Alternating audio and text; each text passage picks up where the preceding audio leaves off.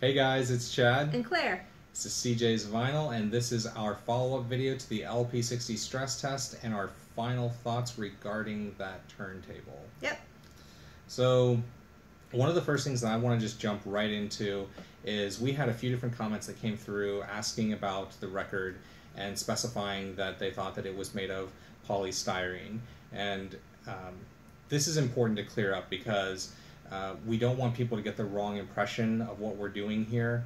And so I can go ahead and tell you right now that according to Vinyl Engine's website, the polystyrene records have a square edge to the label, and this one was rounded off, which indicates a vinyl pressing.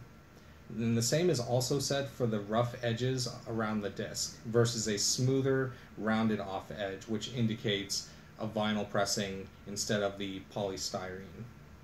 This Queen album has the smoother rounded edges that you can see here in these photos and has the polished edges around the record, and styrene is non-polished.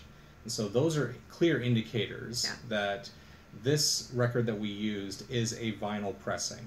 So I wanted to make sure that I cleared that up.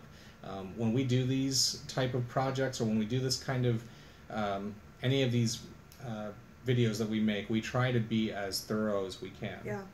And so with the LP60, we made sure that we replaced the stylus, because on April 15th I had a video that I created that basically just showed how I replaced the AT-LP60, which is also a conical stylus. So we had brand new record, replacement stylus, and the record is in fact a vinyl pressing.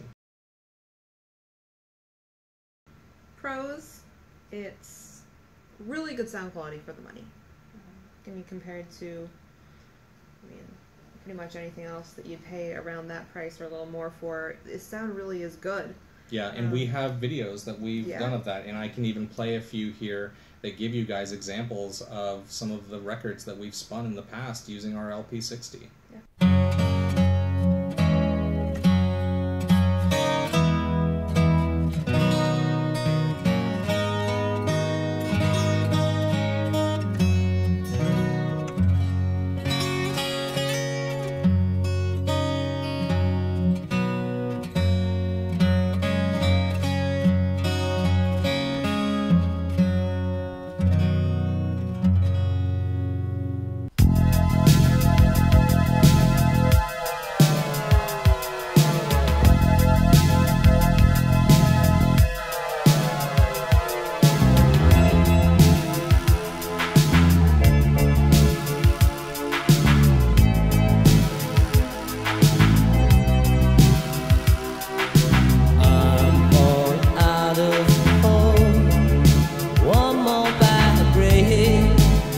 Could bring a fall.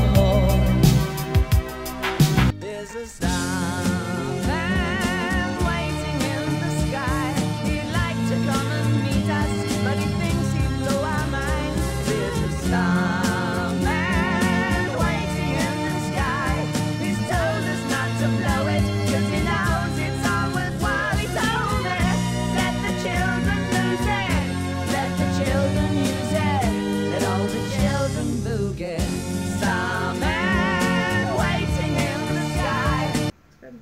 I mean, it's simple to set up. It's not super durable in that it's heavy weight, but it's a workhorse. If you go to pretty much any record store, that's at least in our area, and I mean other places we've gone across the country, they've had LP60 as the turntable they use for testing records. So I mean, those get worked and they hold up, which is really good.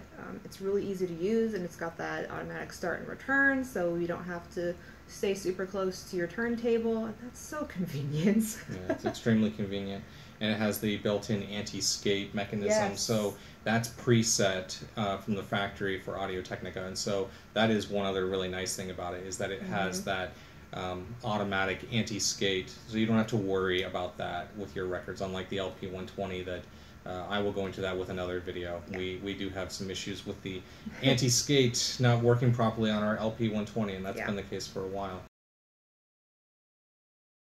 Spins a little fast. Spins a little faster than it's supposed to, so it does have a pitch problem. We didn't know this when we first purchased it. We thought that it was basically that it sounded the way it was supposed to, but we listened to a couple albums. They did sound a little bit different than some of the CDs that we've had. I mean, I can certainly say that, you know, that's a problem for a lot of people. And I mean, it didn't bother us that bad. It was a little annoying when we finally found out, but we dealt with that for a while and just kept listening to records. Yeah. I have given demonstrations of this before, and I will do it again. The tracking force on the LP60 increases quite a bit. So you start, or at least we had 3 grams as a starting point on our turntable, and I have pictures for that as well. So the starting point for us was 3 grams, and that was, we set it on the platter, and then we took the measurement with our Neotech scale, and then over time, not even a year had went by when we finally looked at it, and it was increasing even more.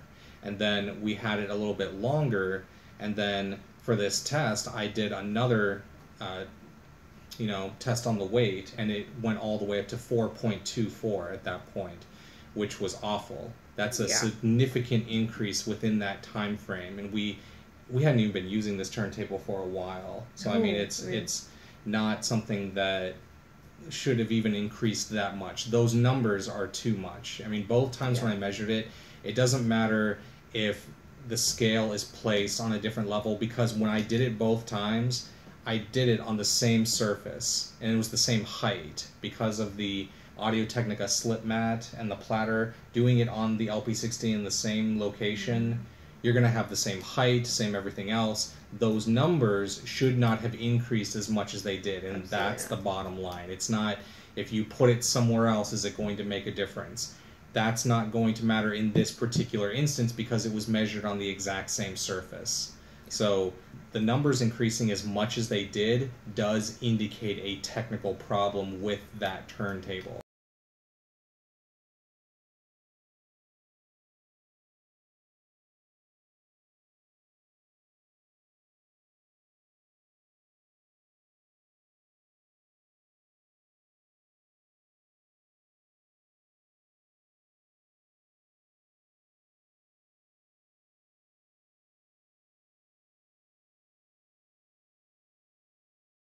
And this is something that I've checked on other turntables that my friends have owned, and the same with theirs. Their tracking force was even higher than ours was when I finally looked at it.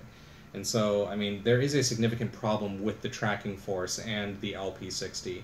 And even though Audio-Technica is very good in terms of like customer service, we got in touch with them and they weren't able to pay for the shipping costs for us to send it back. They would look at it without charging us, but we had it too long at that point, and so it was going to cost me a little over $50, regardless if I went through USPS, FedEx, or UPS.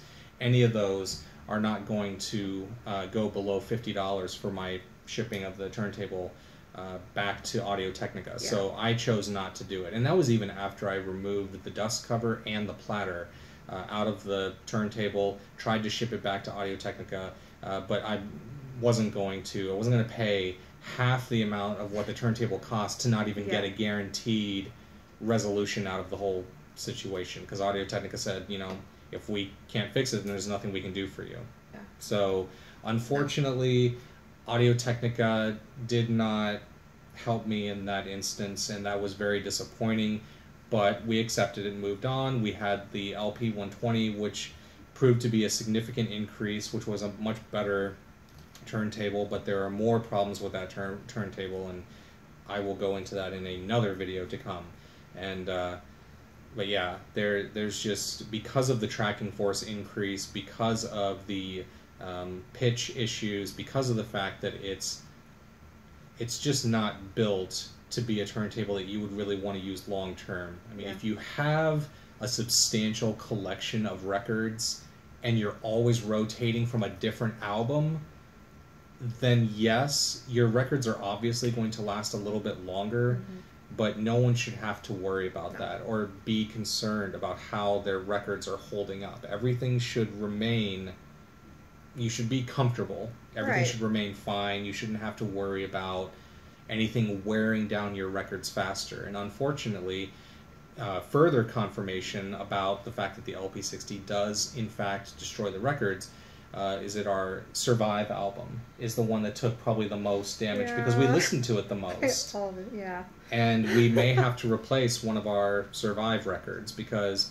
when we listen to it now, it sounds staticky. It skips. It pops. It's not good. Yeah. And we've never spun it on any other turntable. We bought it brand new, and it sounded great in the beginning, but now it doesn't. And that, again, like I said, that's further confirmation about the weight of the LP60 over time, just wearing down records. And we certainly didn't listen to it 100 times. No.